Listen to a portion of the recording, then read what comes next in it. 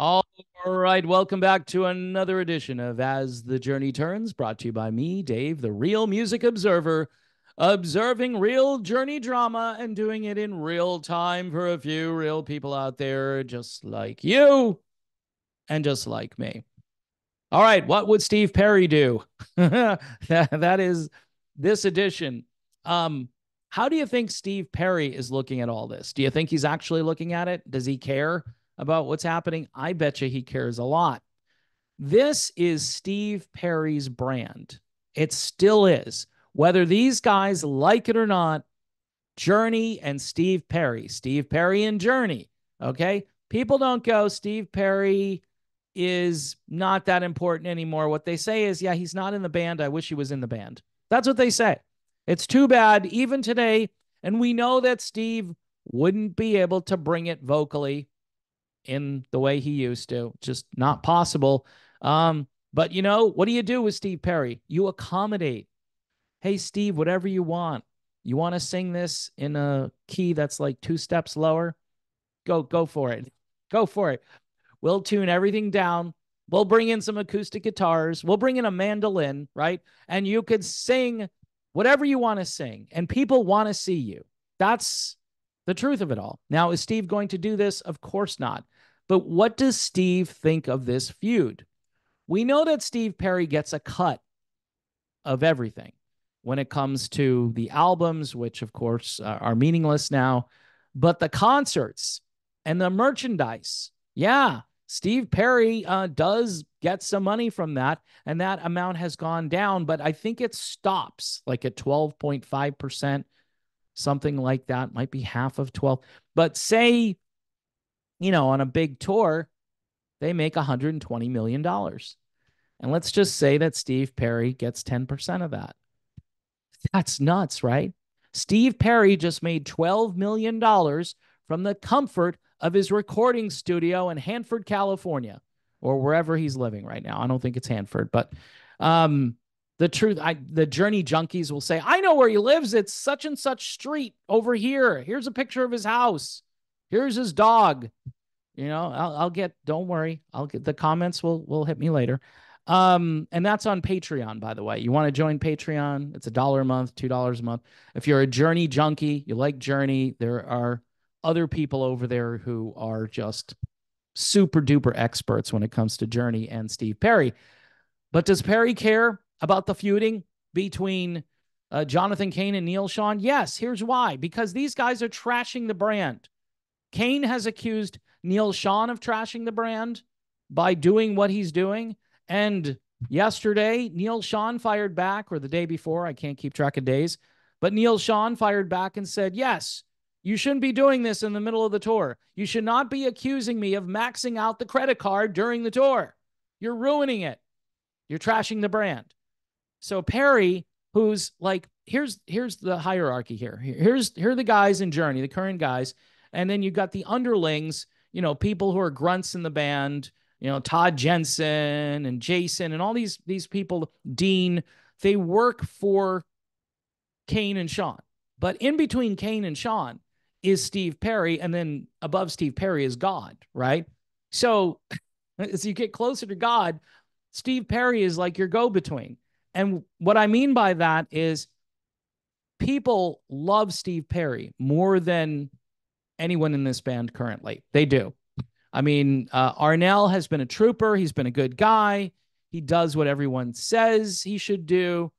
But people still have this fondness for Steve Perry. Think of it this way, right?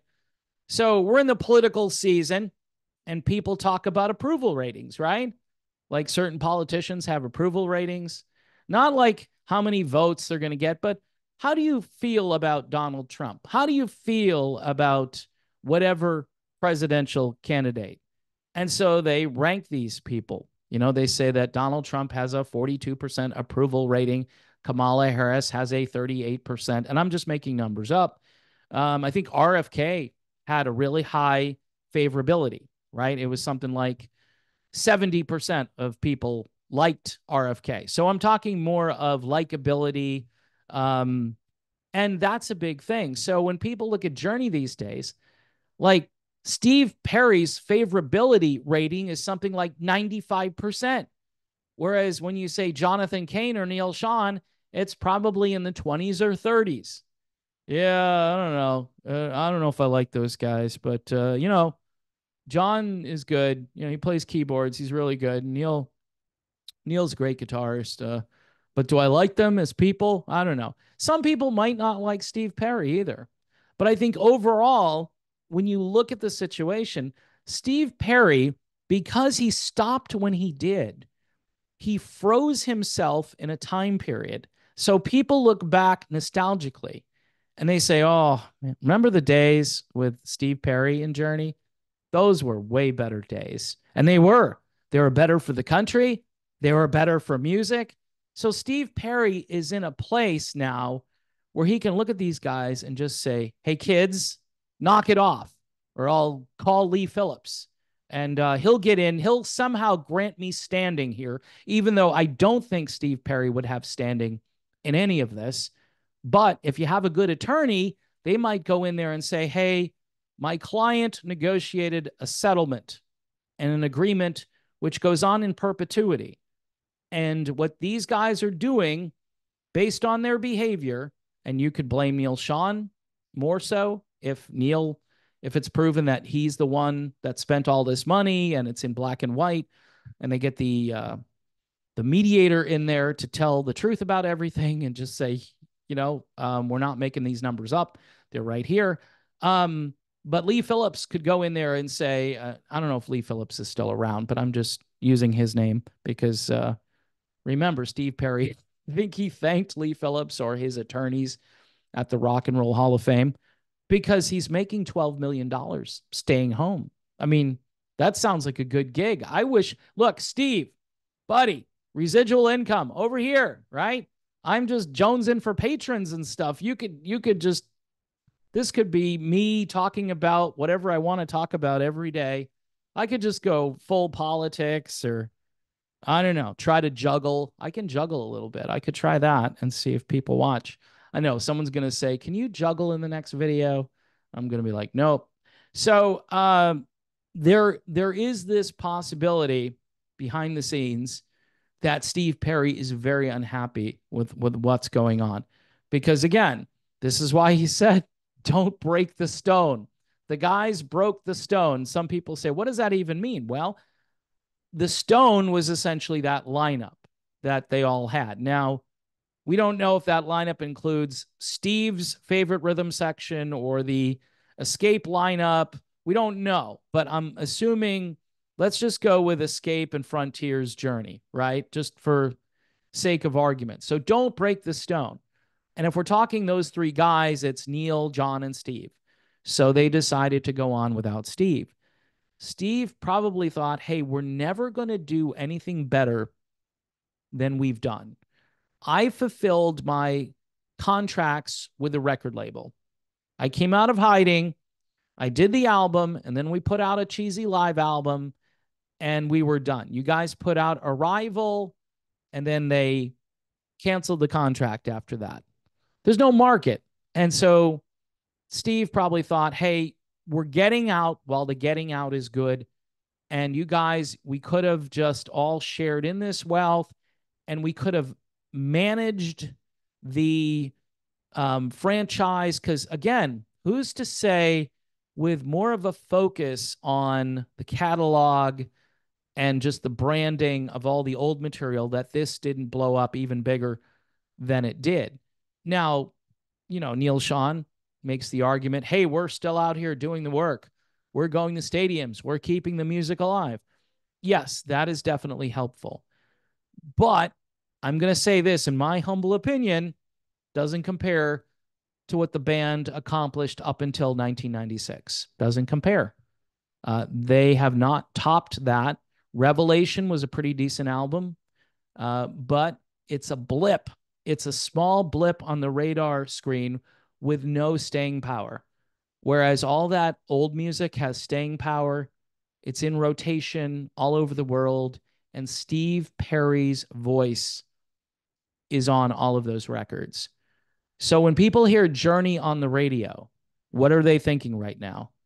They're not reminiscing about Steve Perry. They're not reminiscing about the golden era of Journey. They're thinking about, man, these guys are fighting. It's crazy. I saw this on the local news. They don't have enough money. They're spending like $1 million on a credit card. Just that those facts and details have gone out. I mean, and Steve Perry again seems like a very frugal, practical man. I'm not saying he doesn't live very high off the hog, so to speak, but he's earned it. But I'm sure he's not blowing, $1 million on an American Express card. He's got no need to do that. Um, he isn't married, right? And I say that because in this situation, it looks as though the marriages were not a good idea. They just weren't a good idea for Neil and John, and might be more so for one person in this situation than the other.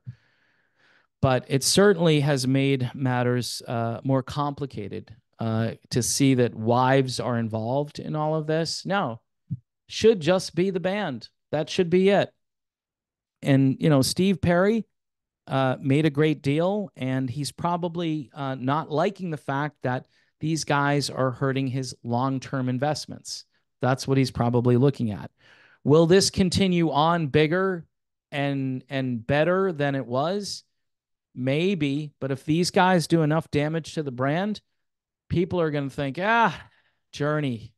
All they did was fight. They're just such a, you know, they were ungrateful, and they blew all their money, and they didn't have any chemistry at the end, and nobody can compare to Steve Perry. And again, I'm just saying that, no offense to Arnell or Steve Augeri or Jeff Scott Soto or Robert Fleischman or Greg Raleigh. Did I go through all of them? I don't know. Um, the point is that Journey is always going to be remembered as Steve Perry's baby, right? And for many of us, you can't get any better than that. That's why people say to me, "Hey, have you seen Journey on the latest tour?" No, but I saw him a couple of years ago, and I saw him a couple of years before that, and I saw them in 1981 at the Cape Cod Coliseum with Steve Perry, and nothing will come close to that concert. And I'm sorry, I know people like to make new memories and it's going to be great, but sometimes it just can't be topped. And that's my whole point about all of this. You cannot top the Steve Perry era of Journey. You can't do it. You can pretend that it's almost as good and that the band is better than ever and they're hitting on all cylinders. No, you're not going to hit on more cylinders than the Escape lineup did in 1981 and 1982.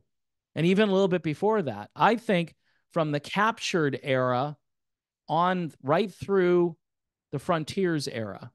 So in there is the super sweet spot. You can even go back a little further when Greg is in the band, and that mixture between Greg and Steve is just amazing. They should have done more of those co-lead vocal things, duets or whatever you'd like to call them. But man, people eat that stuff up. The classic Journey fans, that was something special. And Perry is a representation of all that was good in those days. And today, it's like not as good. The band isn't as good. They do a good job presenting the material, but I've got friends in different Journey tribute bands. I've got Resurrection. Obviously, we've got Hugo and Voyage. They're fantastic.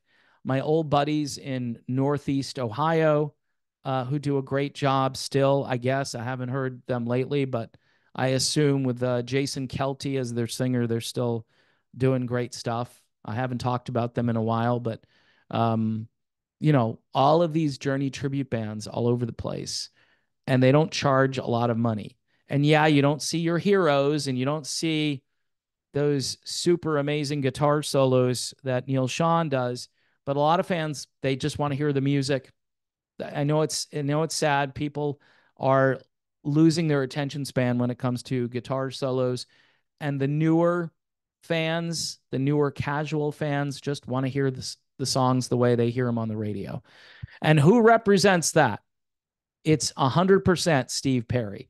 So Steve Perry, my guess, is really concerned about what is happening to his brand because he's still part of this legacy. In fact, when they remaster the old material, who's in there helping out? It's Steve Perry doing all of that work. So my humble opinion here is that I'm sure Steve is watching all this and he's probably not happy. Now, will he issue a statement? It would be epic if Steve Perry jumped into this because, you've got this battle between Kane and Sean. Perry comes in again. Perry's between Kane and Sean and God, right? He's somewhere in between, and he's going to show up and he's going to say, you know what, guys, like the father telling the kids, hey, knock it off, cut it out.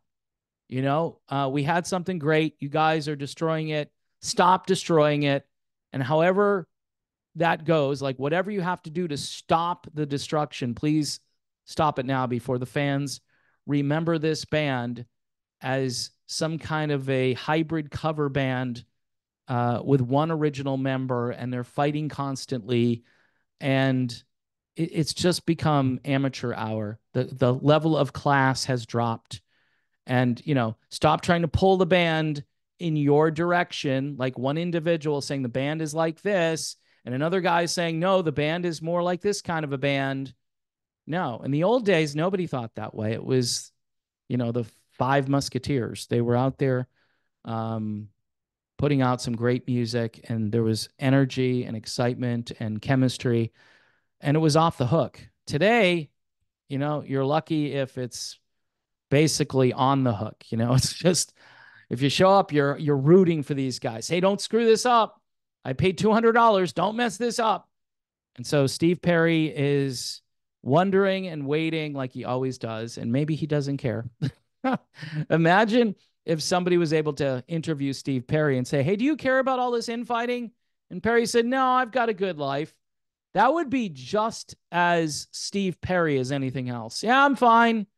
I made $12 million last year. I might only make 10 million this year because these guys are screwing things up. But, I've invested well, and I think I've got a good rest of my life to have. So anyway, folks, just some thoughts on the Steve Perry angle in this exciting edition of As the Journey Turns, brought to you by Nabisco and yours truly. Actually, no, Nabisco is not doing anything, but I just gave them a plug. So if you like Cheez-Its, go grab some Cheez-Its.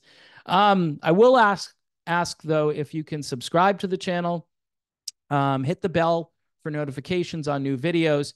Also, Patreon. I've been very stagnant on all of the helping platforms.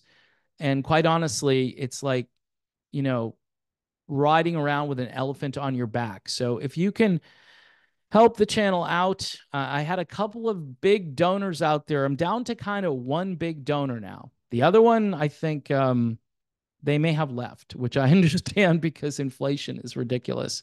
But Patreon, YouTube memberships, and buy me a coffee. If you like this video, you can send me a message through Buy Me a Coffee. Buy me a coffee and say, hey, I love that Steve Perry video. Steve Perry is the best. And you know what? It just makes sense that Steve Perry, we can all remember him fondly. He's trapped in the time warp. He's still awesome because, you don't associate him with what's happening right now. So that's it.